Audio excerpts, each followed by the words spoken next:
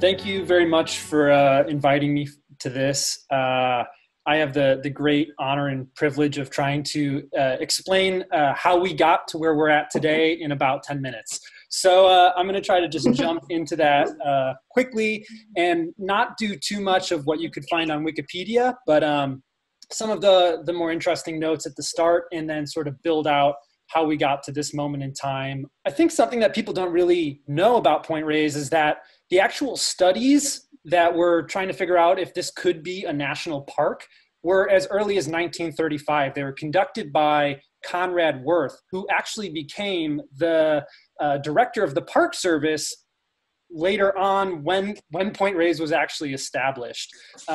He and a couple of other great Marin North Bay residents that worked for the Park Service conducted these first surveys, and they remained activists throughout the entirety of the creation of Point Reyes National Seashore.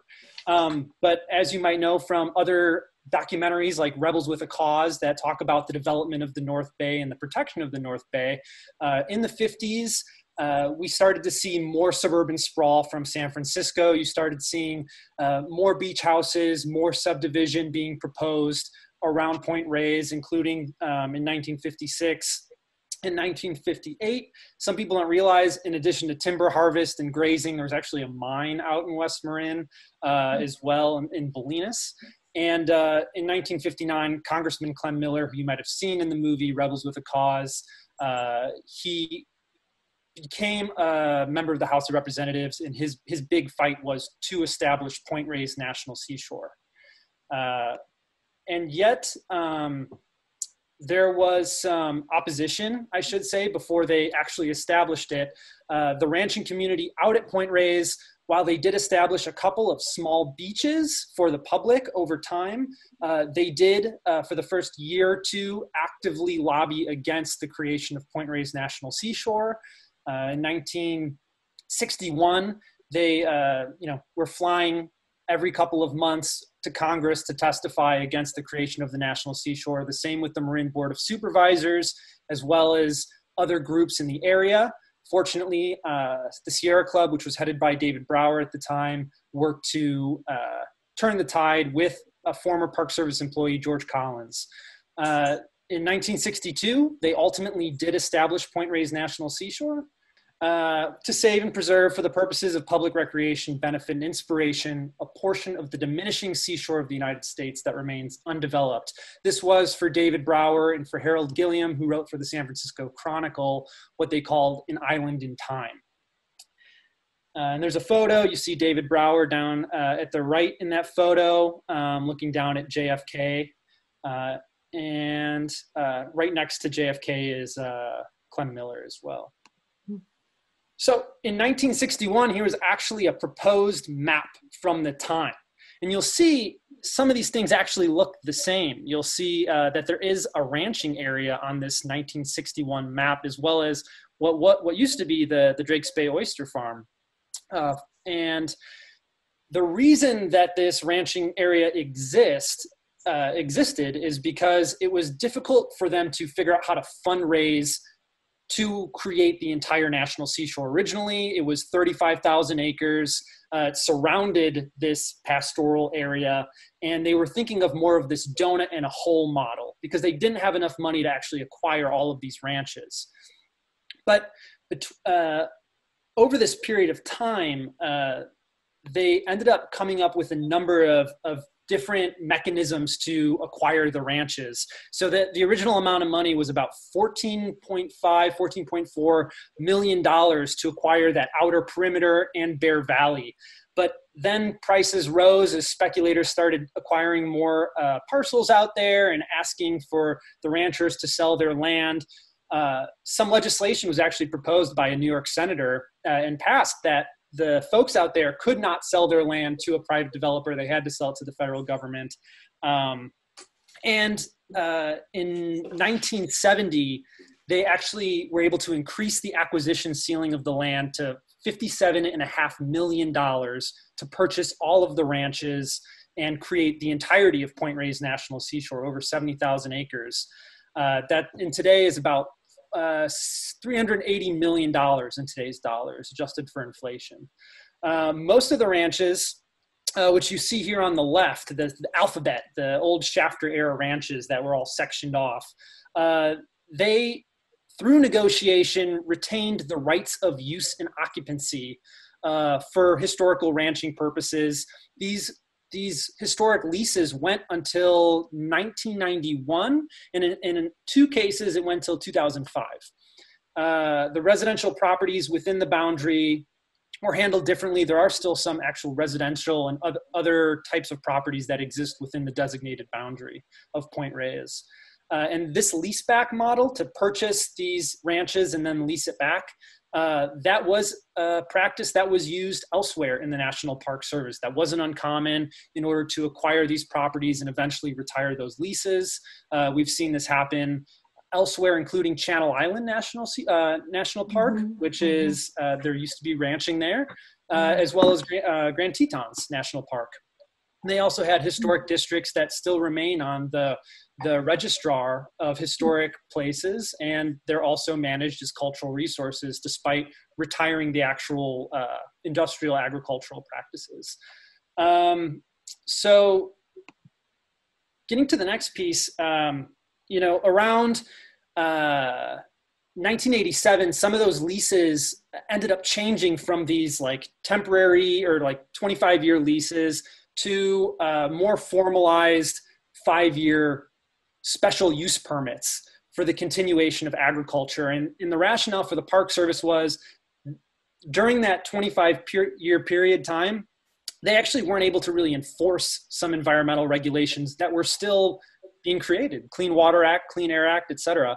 And so creating a new special use permit process to lease out land for ranching actually allowed them to, in their mind, enforce some of the environmental regulations, et cetera, et cetera. And so you started to see that transition happening before 1991, around 1987. And so those types of leases, those 5-year lease permits, have been used until today. And today there are 24 ranches that exist, 24 ranching families that have leases at the park. Some are families that have married together, and others are business partners that share the same lease, and maybe they run their cattle at different times of year on the same land. The one exception is D Ranch, which was retired, and now they've ended up leasing it to other families out there. And then another is this oyster farm that existed in Drake's Estero, which is the only marine wilderness, marine protected area on the West Coast, actually. And this was a potential wilderness area back in the day, and they ended up, allowing for this lease to retire after 40 years so it could become an official wilderness. And that created some issues with the local farm-to-table movement, and I'm sure a lot of you are aware of that, and you can find a lot online. We can talk about that in the Q&A too. But in 2014, 2015, the Park Service announced 250 elk died during the drought from 2012 to 2014. And this led some environmentalists to investigate, including myself. I was brought out here to research this, and we found that that was just the tip of the iceberg. From lack of lease enforcement to severe water and air contamination to actual signage that was put up to bar the public from accessing public trailheads and other things that ranchers were also using or leasing from the American people. We continued to press a little further. And, this is, when I first came out here, this was the scene of I-Ranch, one of the dairy ranches that had silage mowing out here. And that silage mowing created, for example, beyond elk, abundance of ravens that were consuming all of the birds that were mowed up in this silage that occurs on about 1,200 acres of Point Reyes. And, that today, there are myriad impacts beyond the elk, beyond those birds that are in the silage fields, even in the threatened snowy plover. You see here this headline from the Park Service this spring. Unfortunately, about 68% of the failed, so 62% had failed of the snowy plover nests. 68% of those failed because of raven predation, because there's an overabundance of ravens. So that's just one example, and we have plenty we could talk about today. But we started to see these issues, and resource renewal and Western watersheds, we filed a lawsuit with the Center of Biological Diversity against the National Park Service to challenge the process and the management of Point Reyes National Seashore and really look at the environmental impacts. They had never done an environmental review. And we ended up winning that process over the course of about 15 months. And we entered into this current process that we're in, where there is a comment period and a NEPA process, a national environmental policy process to review ranching at Point Reyes National Seashore. Here are some of the alternatives. You don't have to read through them, but this is just an example of sort of what this process looks like and how people can weigh in on it. So you see alternative A is leaving things relatively the same, whereas alternative B is the expansion of ranching, adding more diverse uses for agriculture, creating ranch cores where they can have bed and breakfasts and farm tours and artichoke crops and stuff like that. So this is actually being proposed right now on your national seashore. And there are three other alternatives, D, E, and F, should be, decreasing the amount of ranching, closing all dairying out at the seashore, as well as just retiring all the leases over 5 years and restoring the national seashore for wildlife and wilderness, et cetera. And, I was asked to mention Congressman Huffman, but he also jumped in during this comment period and actually filed legislation to essentially direct the Park Service to continue to authorize ranching and dairying out at Point Reyes, to manage the elk, whether that included sending them to tribal lands or outright hunting them. And the other final piece is he directed the Park Service to issue 20-year leases. Now, this was sort of uncalled for in the middle of a public planning process where the American people are asked to weigh in. And it goes to show how some politicians are sort of tipping their putting their hand on the scale and trying to get certain outcomes. And so it's hard for Park Service employees to operate, in a clear mindset when they know that politicians are actively trying to change the legislation in the middle of these public comment periods that we're in. Fortunately, despite the fact that the House approved this legislation that Jared Huffman proposed, and the Trump administration signaled support for it as well, it did die in the Senate. That doesn't mean it can't come back, and we remain, cognizant of the fact that this could come back. But this is like happening real time, over the last couple years during this comment process that came out of the litigation. And just recently, you might have seen in the SF Chronicle or the Marin IJ that Resource Renewal Institute and some volunteers actually conducted a study of the public comments that were submitted by maybe some of you on this call, some of our organizations, submitting comments saying, what we thought of their different alternatives. And it turns out that about 91.4% of the people who submitted comments to the Park Service were actually opposed or were against ranching on the seashore, which was the first time that, this type of statistic has actually been put out there from the public comment process. And it kind of pushes back against these conceptions that are perpetuated by Jared Huffman and others that everybody wants ranching, the expansion of agriculture out at the national seashore. And, this is the most up-to-date kind of stuff that we're working with. But I just wanted to bring you all up to speed to where we're at so we can have sort of a full discussion about this. And I think that's about my time.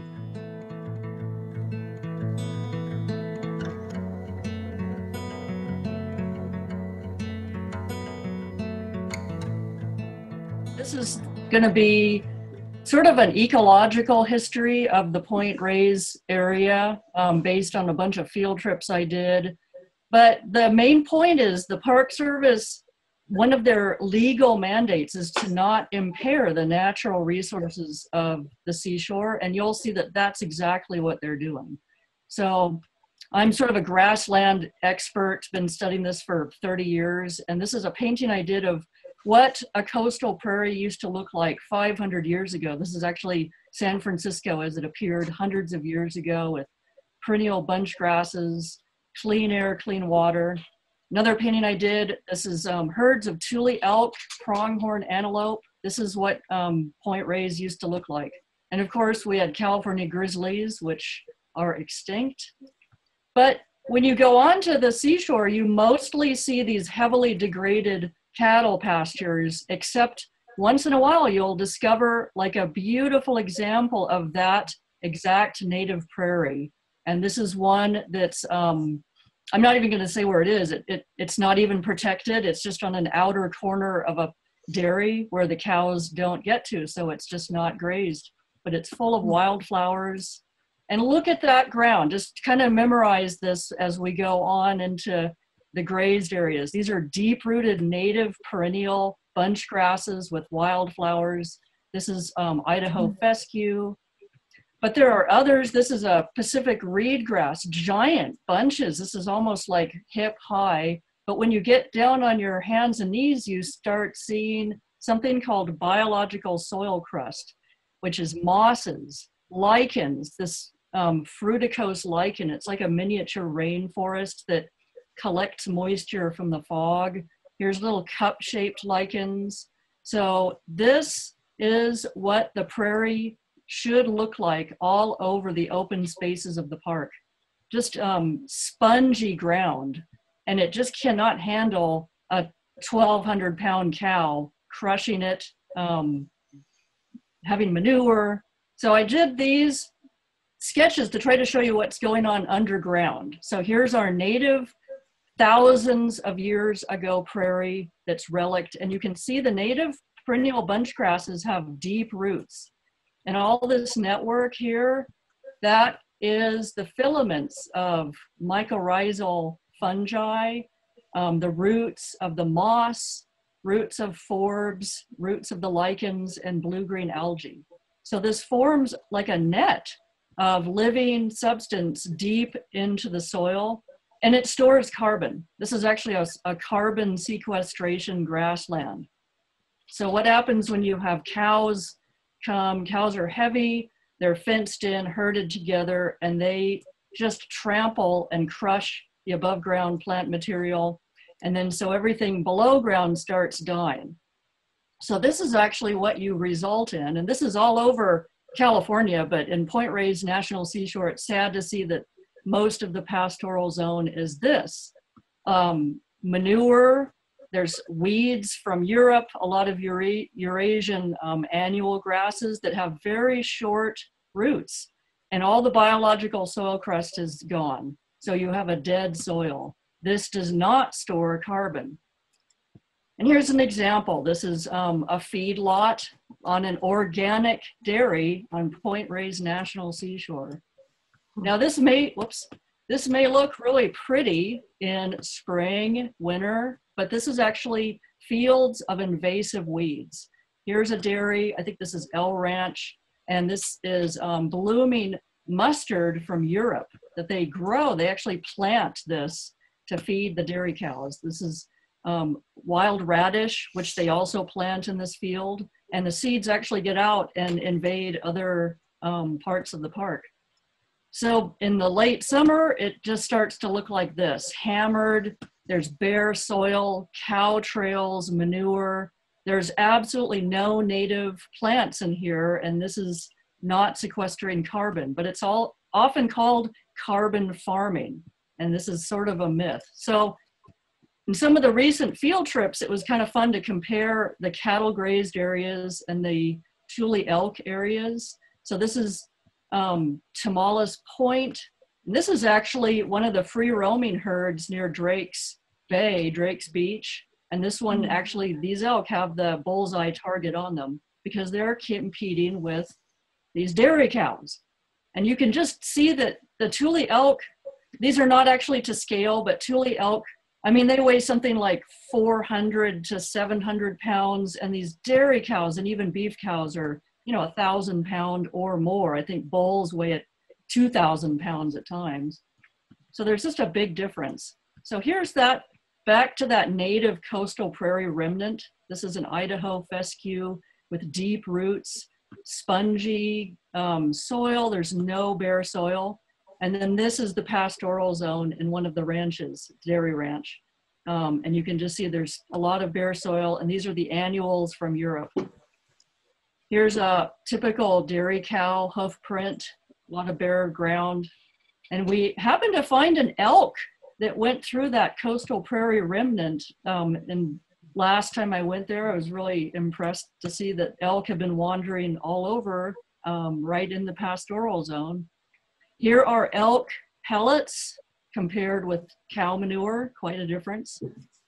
But this is something that it is sort of a myth that this is carbon farming and regenerative ranching. This is an organic dairy along Kehoe Creek, and it's an industrial modern facility. Oftentimes you'll see cows pooping and peeing right into the water bodies. They do this so much that this is actually a pond that is covered with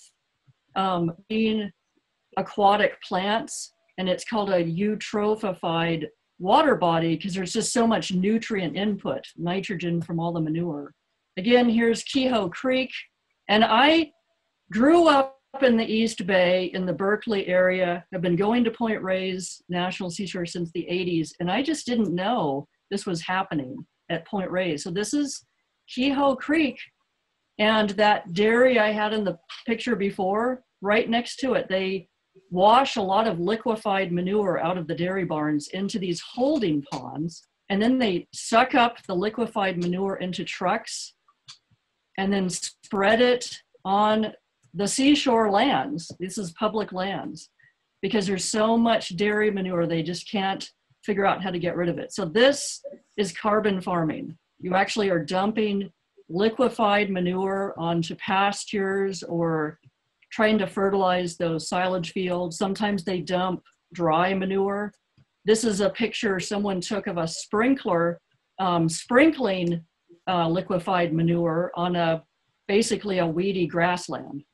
So this is a far cry from our native coastal prairies. And all this cattle grazing and manure and water pollution affects a lot of rare animals and plants that inhabit the seashore. The seashore is a hot spot for biodiversity. So here's another painting I did of, this is actually Lagunitas Creek, 1,000 years ago. A mother grizzly and cubs are feeding on coho salmon, which still run in this creek, but coho salmon have been reduced so much that they're now federally endangered, threatened, because they're almost gone. So here is habitat that the Park Service is trying to restore for coho salmon, our federally threatened coho salmon. This is actually in the Golden Gate National Recreation Area, part of the pastoral zone on a beef ranch. This is another beef ranch on Point Reyes National Seashore. But you can see all the deep-rooted perennial bunch grasses have been long ago grazed and trampled out. And what you have are these short-rooted annual grasses, and just it starts eroding. You get massive soil loss, and this is massively eroding away into the ocean, and it's harming a lot of aquatic life, including steelhead trout and the salmon. So conservation grazing is actually a term thrown around a lot, even in the Bay Area, where parks and preserves are trying to use cattle grazing to somehow say they are conserving native habitats and animals. And I could go into more detail on this, but it's just not. I mean, to go back here, you see barbed wire. The elk get tangled in these barbed wire fences when they try to jump pasture fences. This is alfalfa hay trucked in to the seashore to feed all these hungry dairy cows. So how do we want our national park units managed? As beef ranches, dairies, which they're abundant all over California on private lands? Or do we want a true national park, a beautiful seashore restored to coastal prairies and native wildlife?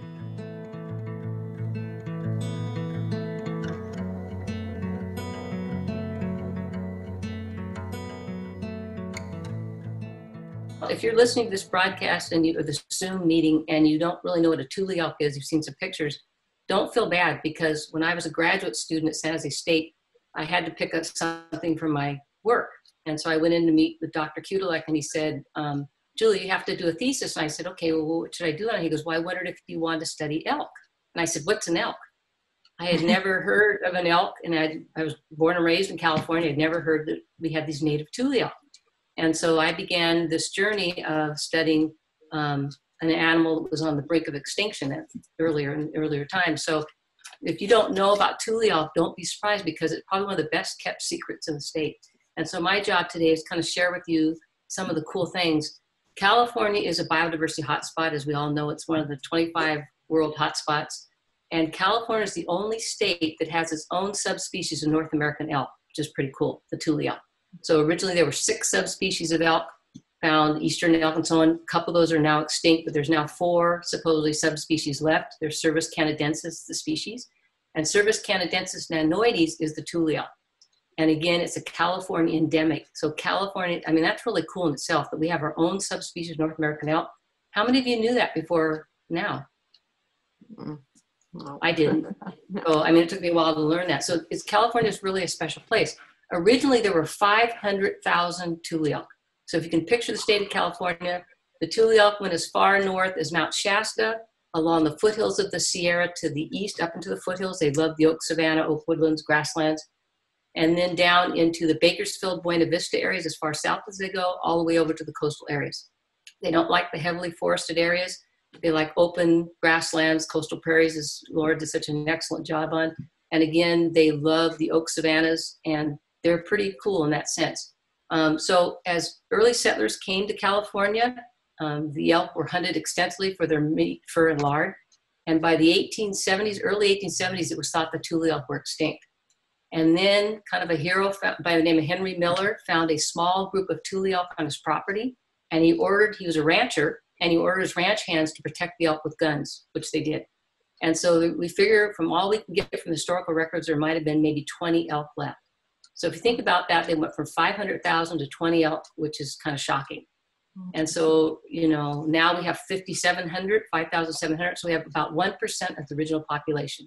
And as a biologist, I just kind of drew this one for you because I was trying not to do, I don't know if, can you guys see that? But just to see this whole concept of a population bottleneck is kind of important.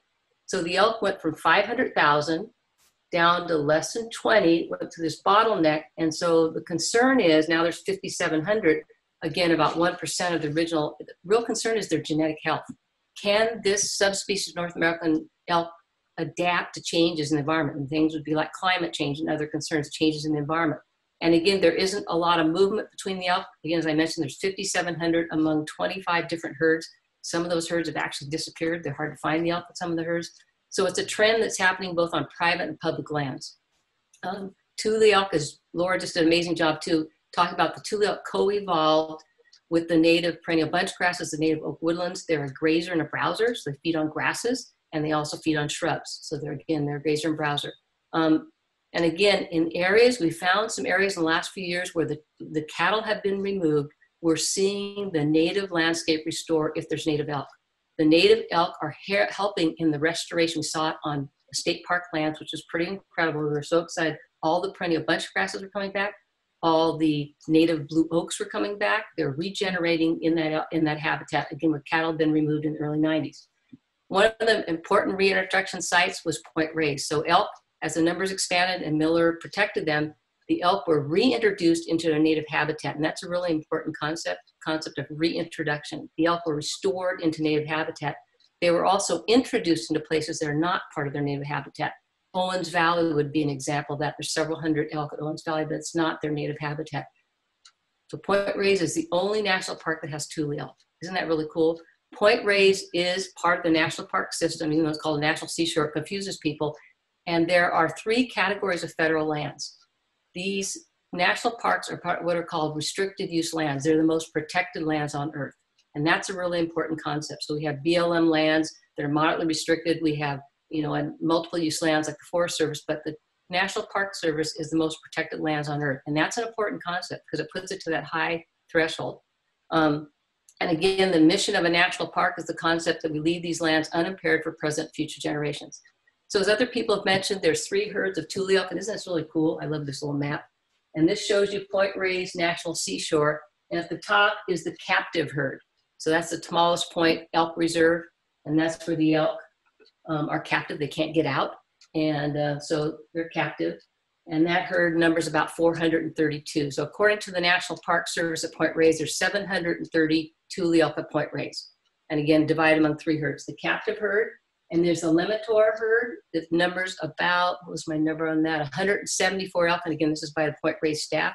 So it's 170 more, and it's free roaming. And then there's 124 in the Drake's Beach area. And apparently these guys swam over to get over to the Drake's Beach area. So those are free roaming elk herds. And this is where a lot of the conflict, as others have said so well, Chance and Skylar and others have done such a good job of saying this is where the kind of the conflict has occurred. So again, those 3 herds. And I just wanted to mention that I think one of the things we started getting involved in this original scoping meetings in 2014, 2015. And one of the things that was really troubling is during the drought of 2014 to 16, about 250 elk is what we heard that were captive died because of lack of fresh water. And that's when I really started to get fired up. I go, this is the worst. I've seen some pretty terrible things. I've picked up a lot of dead elk. I've had my job with working for Fish and Game as hired as a biologist working under contract with them to the university was to find the dead elk. So if elk got tangled up in the barbed wire, my job was to kind of find them after they were dead. They got shot, which a lot of elk did. My job was to take the bullets out of their brain. Not a single case was ever prosecuted. And so when I heard this thing that these elk were not allowed access to fresh water, it takes a long time to die from that. How could the National Park Service do that?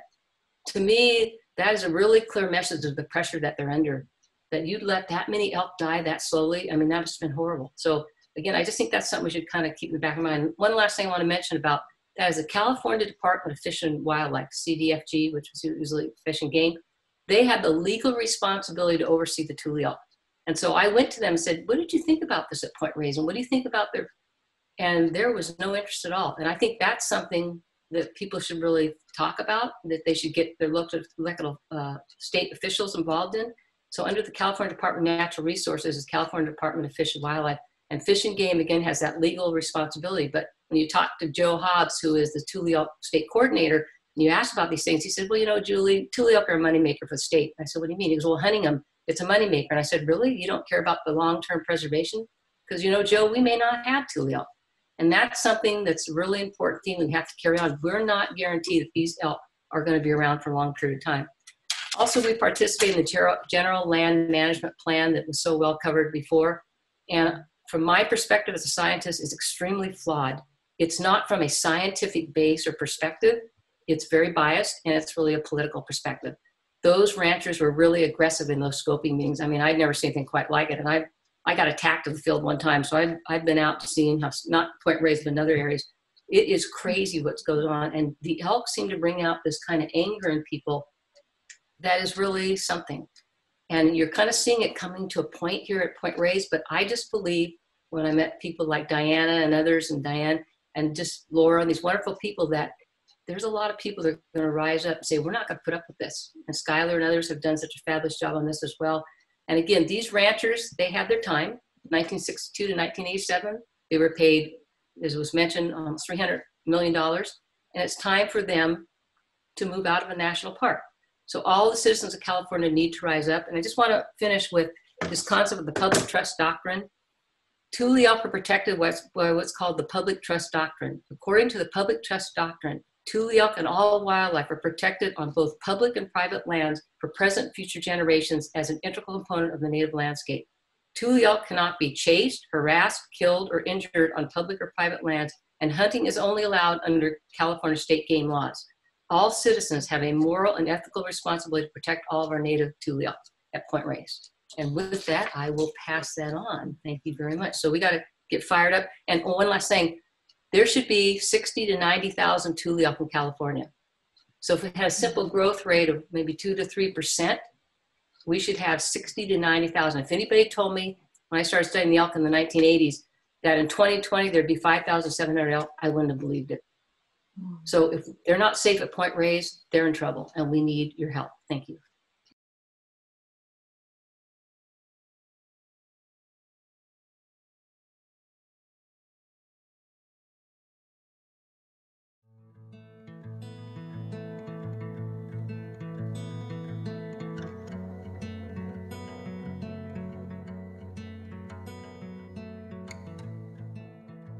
I title this The Awakening Process because It was quite a journey of discovery and a lot of information to try to ingest and process. And the catalyst of this journey of discovery was the calves. But it's very possible that the journey wouldn't have ever even started if a different journey hadn't also been underway. One in which I had been researching my food sources and slowly, gaining an awareness of the reality of some of my choices. Now, the goal is not to say what anyone should or should not eat, but it's overwhelmingly common for most of us to have a huge disconnection between our food and the reality of that food source. If through research I hadn't recently seen what a veal pen looks like or what a dairy calf isolation pen looks like, I probably would have dismissed those random objects on the side of the road as something I didn't recognize and therefore didn't think about again. But now there was visual recognition, which led me to suspect, which led me to investigate, which allowed me to know. Acknowledging the presence of the calves woke me up to acknowledging the presence of all the adult cows, and there are a lot of them. Of course I'd seen them, but I wasn't really thinking about them. This time it wasn't a case of disconnection so much as a case of conditional norms. Meaning, seeing the cows in Point Reyes didn't present something visually new, it was a continuation of what I'd already been seeing. Cows are everywhere in California, especially your drive out to Point Reyes National Seashore. But learning that the elk were going to be shot because of the cattle not only woke me up to how many cattle were there, but to the fact that I was in a national park unit, and killing wildlife there for cows sounded a little weird, at least to me. So then you start the long journey of trying to understand the complicated history of the seashore and what dairies are doing in a national seashore in the first place.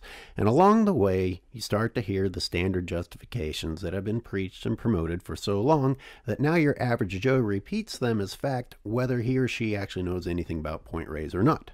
Such as, the ranchers are actually good for the wildlife and habitat.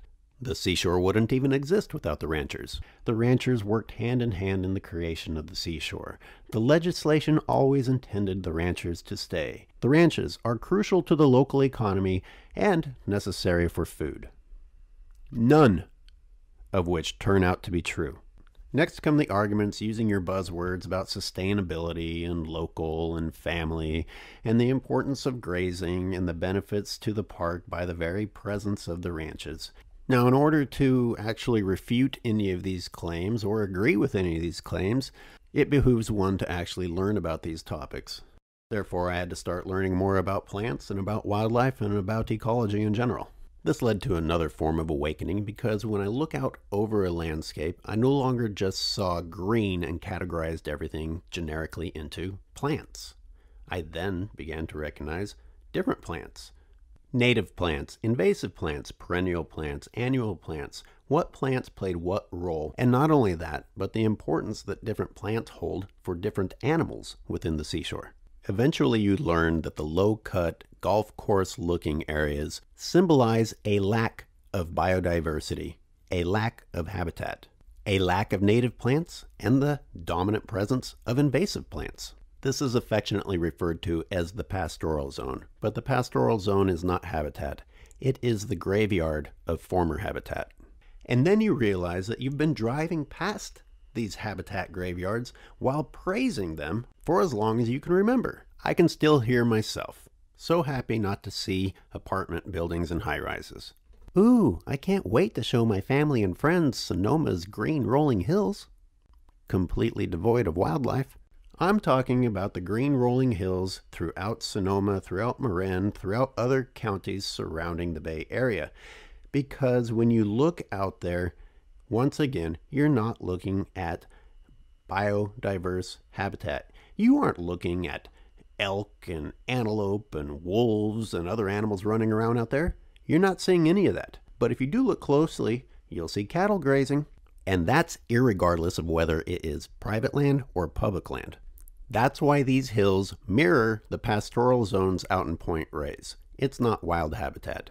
It's grazing land. California has been converted from wild to agricultural, even where we didn't mean to, because all of those brown plants that turn into fire fodder before anything else are invasive annuals introduced to California. Strangely enough, the land in Point Reyes looks even worse than grazed lands outside of Point Reyes. These are the ghetto golf courses, land that is shockingly degraded for anywhere, not just for being within a national park unit. But despite that, and despite their own studies, we have a park service and even conservation groups saying things like Point Reyes is a model for how farming and wildlife can coexist. You hear that what we need is not less cows, but more cows. That agricultural livestock are what we need to stop the spread of agricultural livestock plants. That to fight the carbon emissions from the cows, we don't need less cow poop.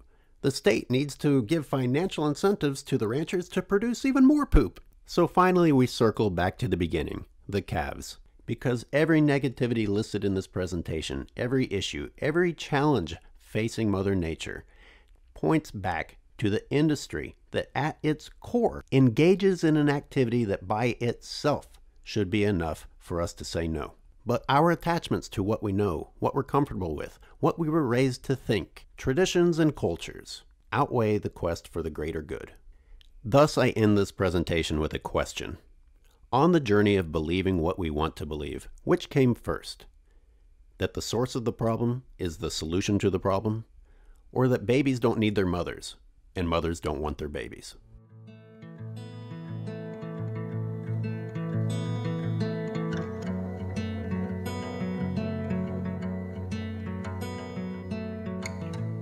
I remember waking up in a tent, and it had rained all night. And I unzipped the tent and I went outside and I looked up at this huge Douglas fir tree, and I just saw lichen hanging from the tree, and it was misting and jeweled with the morning dew. And I had just never seen a tree like that before. I had just moved to the Bay Area from Chicago. I grew up in Detroit, and I just moved here, and I'd never been camping in my whole life, and I'd never seen trees like that before. And I could hear the ocean and I could hear the birds, but it was the greens that just mystified me. And I remember clearly the feeling in my body when I exhaled. It felt like years of stress had just melted away. And I fell in love with Point Reyes National Seashore right there. And I know you've all experienced that before. Most of you have been to Point Reyes. It's a jewel. It is a gem on the coast, and it's so full of life. It's literally magic. And I knew that I needed to go back over and over. So long story short, I started volunteering at the park, and I created my own volunteer program. I'm a full-time yoga teacher, so I created a yoga and dune restoration program where I would go and take groups of people into a gorgeous coastal dune ecosystem, and we would remove invasive plants, and we protected 4 endangered species. And at the end of the day, we would do yoga and picnic, and it was beautiful. And after years of doing this, I saw just dozens of wildflowers come back that I've never even heard of before. And it was just one of those programs that I felt from start to finish proud of. And it was my favorite thing to do. And when I was out there, I kind of heard that the National Park Service was going to kill these elk. And I just thought, no, that just makes no sense. They actually had given me Volunteer of the Year award in 2018 for my work restoring wildlife. So for me to hear that they would be killing wildlife just made no sense. So I looked into it, and I heard what you all just heard from Laura and Julie and Chance. And it was true. The park was going to kill elk. So let me just zoom out for a little bit, because this is not just about the elk. It's not just about the elk. It's about ecosystems. And when I zoom out, I'm going to remind us of the climate catastrophe that we are currently in. The United Nations report that came out last May, it says that nature is declining at unprecedented rates, that species extinction is accelerating, and that actually 1 million species are at risk of extinction. It also said that more than 1/3 of the entire world's land surface and 75% of fresh water is given and devoted to crop and livestock production. So while it's easy to see certain things like, okay, we don't cut down the rainforest, that's a no-brainer. Don't drill in the Arctic, that's a no-brainer. I'm going to just zoom back in at Point Reyes because this is also a no-brainer. What is happening at Point Reyes mirrors the exact global catastrophe that we are in right now. So zooming back in, I founded forelk.org. And I saw this window of opportunity because in the parks plan that you heard Chance talk about earlier, there's one alternative where there's an opportunity to phase out the destructive industry and restore the grasslands. So I founded forelk.org, and it was really just an organic process. Basically, I got informed, which is what you are all doing right now, and I started to talk to as many people as I could. I did outreach at farmers markets, at grocery stores, at festivals. I got to speak in universities. I got to speak in elementary schools. I started an online petition. I got letters written. And then I started to notice that the local leaders are not listening to all of us. So I started organizing protests and demonstrations at Point Reyes National Seashore, at the town hall meetings, and also at the National Park Service headquarters. And at the beginning of the For Elk campaign, I posted something on my social media, something like Save the Elk. And the National Park Service came to me and they said that they saw my post and that they actually needed me to delete all reference of my volunteering at the park from my social media, so that they don't seem biased. And if I don't delete all reference of volunteering from my social media, that I would actually not be able to volunteer with them anymore. That's right. The national park, who once awarded me for protecting wildlife, is now threatening to ban me from volunteering for speaking out about protecting wildlife. So that means I could not take you out to the dunes to learn about the plants and remove invasive species. I couldn't do it. So of course, the national park, they have no right to censor my personal speech and my personal social media, so I did not agree, and they banned me from volunteering. The national park does not have the park's best interest in mind. It doesn't. It has the ranching interest in mind. Before all this, I might have thought, well, it's a national park and the park is, the staff is there all the time, so whatever they decide is probably in the best interest of the park, I'll defer to them. That is not true. They have the ranching interest in mind, not the wildlife. 2, we have the numbers. The public process, all the comments got published recently, and there was 7,627 comments. 91% oppose ranching in the National Seashore. That does not even include the 700 comments they conveniently disqualified from my organization on a technicality. They completely disqualified those 700 comments, didn't count them. So 91% oppose ranching, only 2% of the comments support the park's plan. So we have the numbers. So number 3, we know what happens if we don't do anything. What's going to happen is that the park's going to publish their final plan. They will hand ranchers 20-year leases, and they will kill the elk. That's going to happen. We know that. What I'm interested in learning is I want to know what's going to happen if we all speak up. What's going to happen if we actually demand that the National Park Service do its job? That we say, absolutely not in our park. Do not kill our elk. Do not kill the wildlife or the grasslands. Absolutely not. That's what I want to know is what if everybody speaks up?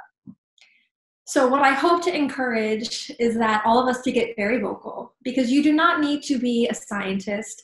You do not need to be a biologist. You do not need to be an expert. You have to love the park, and you have to love the ecosystems, and you have to speak up. That's all you have to do. We have the science. We have the data. We just need a mass outcry of people talking relentlessly, and talking very loudly. So that's what I'm going to encourage you to do. Thank you.